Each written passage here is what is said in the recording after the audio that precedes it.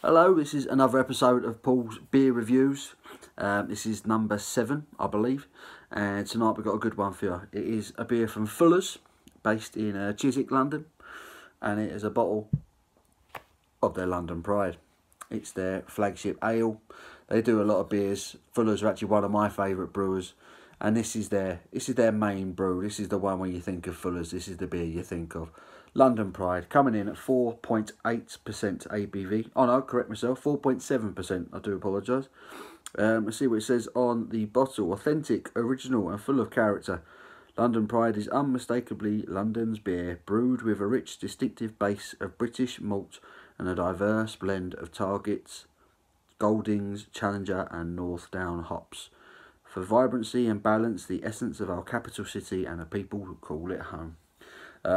I'm a big fan of this stuff. Big fan of pretty much everything that Fuller's do. I try and frequent the Fuller's pubs around here when I can. I think I'm lucky in the sense that I don't live too far away from the city. I get to go to one or two of these Fuller's pubs, and this is superb on tap. It seems the closer you get to the centre of London, the better this stuff gets, I find. So yeah, anyway, there's the bottle cap. These recently changed. They used to be kind of a shrunk down version of the main logo that you get on the bottle. Just used to be a shrunk version of that on the bottle, but they've recently changed them. It's kind of difficult to figure out what they're doing with them now. I kind of get the feeling that if you get a few of these together, it makes out the writing or something, or maybe just a large version of the logo. I'm not too sure. I'll have to drink a few more and find out. Anyway, enough of my rambling. Let's get the bottle open and into a glass and see what we get. Here it goes.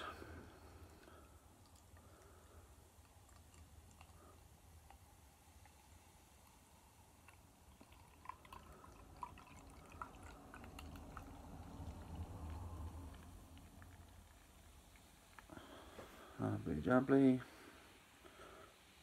Boom. Right. Get that out of your way. Okay.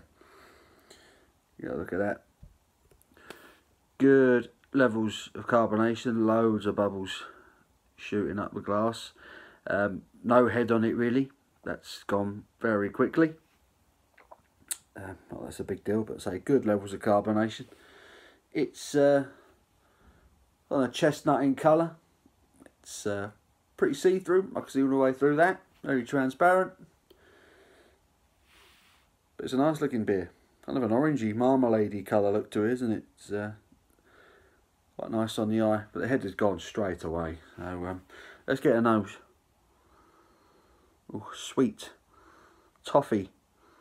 Very malty.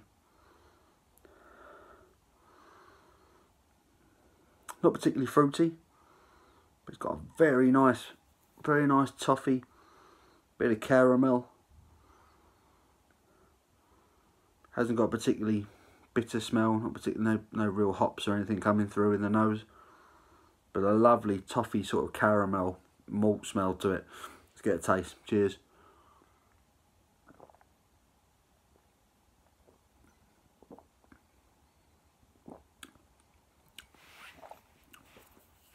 Oh, that's good. Very nice. Very nice. Same with the smell, that the flavour backs up the toffee caramel. Beautifully malty. Not too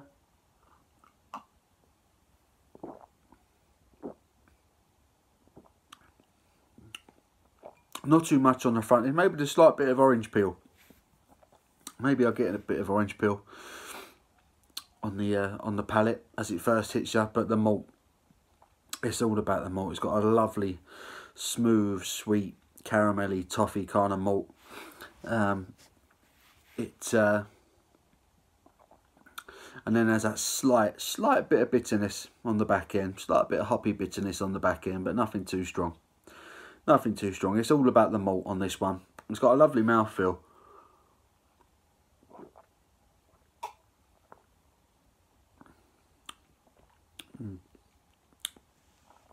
Yeah, it's a very tasty ale. Again, slightest bit of fruit peel not particularly citrusy, but maybe the slightest bit of orange peel on the beginning, on the front of the palate, and then this toffee malt really takes over. Toffee, caramel, with a little bit of brown sugar in there. You know, it's really nice tasting, and the slightest, very subtle hoppy finish to it on the back end, but it's very nice.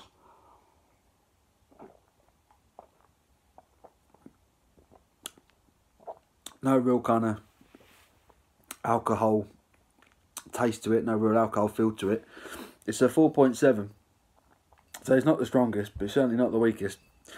I've had a few sessions on this and thoroughly enjoyed them. But this is a good one. It's a good beer.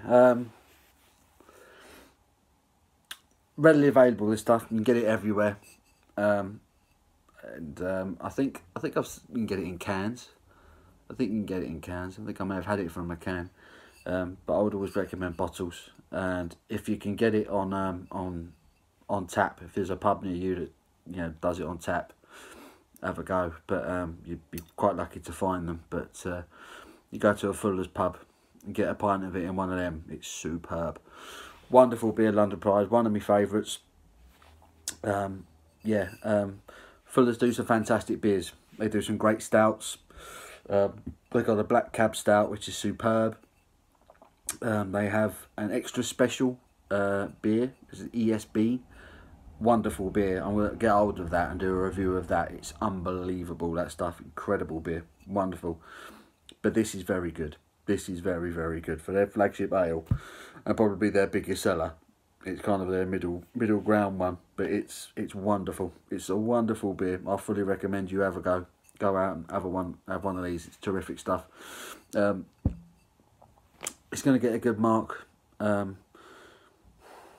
It'll always get a good mark. It's just a solid beer. It's a wonderful flavour to it. I'm going to give Fuller's London Pride 8.5 out of 10. Okay, so 8.5 out of 10 for Fuller's London Pride. Yeah, go out, get one, see what you think, and yeah, perhaps leave some comments below, or like the video if you enjoyed it. Give it a thumbs up, leave some comments, subscribe, and I'll be back with another beer review shortly. Okay, thanks very much. Bye.